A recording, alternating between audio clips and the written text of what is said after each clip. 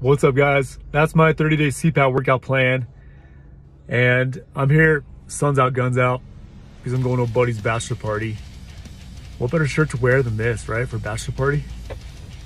But you saw my 30-day CPAT workout plan. I just wanted to quickly touch some of my favorite body mechanic tips for making the CPAT easier on yourself. And that's one of the cool things about this workout plan. It's one of the things that separates it from others, is it covers much more than just working out.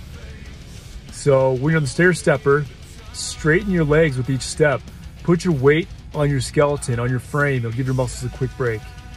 With the forcible entry prop, use short, choppy swings, and make sure you hit that button, button we'll say, right in the middle.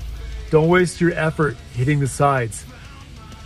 Each strike is gonna count more when you hit that button in the center for the forcible entry prop. And then on the dummy drag, keep on moving.